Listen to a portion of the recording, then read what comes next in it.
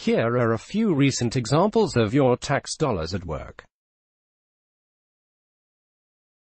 This week, the Trump administration distributed multiple tweets from the president that tried and failed to justify his incorrect claims that Alabama was, as of Sunday, at risk of being hit by Hurricane Dorian, a misleading statement from Trump's Homeland Security advisor that attempted to justify Trump's falsehoods. An op-ed by Stephanie Grisham and Hogan Gidley attacking the Post. The op-ed contained multiple errors. A video from the president's Twitter account containing out-of-date info about Dorian in an attempt to critique CNN, followed by an amateurish graphic of a CNN logo driving and crashing. All of this disinformation is taxpayer-funded. It is being directly supported by the American people. Another anti-CNN video. Friday night's anti-CNN video is reminiscent of the 2017 meme showing Trump wrestling a CNN logo. Trump's fans are praising him for trolling, ignoring the clear risk of a president inciting violence against figures he has deemed enemies. And Trump's critics are trying to make sure people see the seriousness of this situation. Philly Inquirer columnist Will Bunch tweeted, "The Alabama stuff is batguano crazy, but the scary part of his new video is showing CNN logo in a fiery lethal car crash at the end. He is openly urging violence against my sisters and brothers in journalism. He is a dangerous dictator who'll get people killed.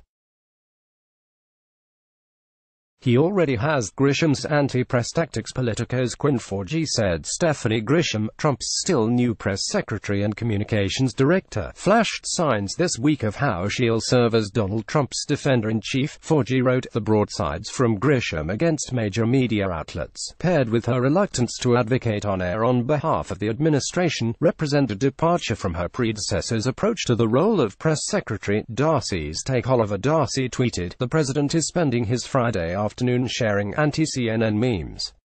He wants left to be right, and right to be upside down." The storm over Alabama state was obviously spared by Dorian.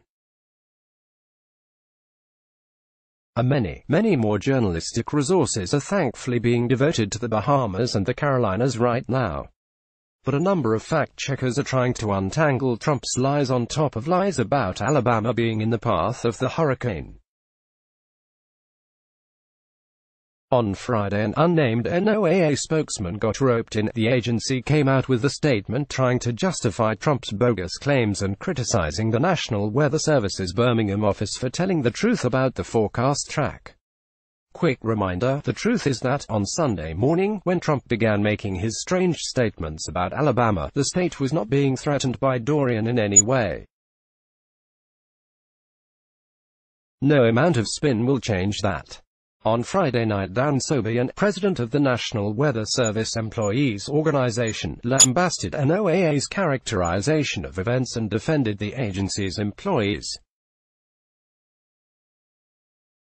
"Let me assure you, the hard-working employees of the NWS had nothing to do with the utterly disgusting and disingenuous tweets sent out by NOAA management tonight." So, this just keeps getting worse. As NBC's Al Roker asked Friday night, "Where will this end?" Here's the thing about Trump and Alabama as the main point I want to make.